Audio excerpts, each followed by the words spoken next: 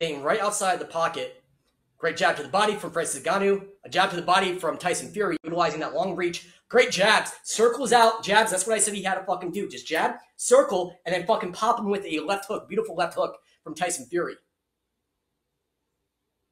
Oh my God, shot that fucking left hook. Francis Nganuo is scary.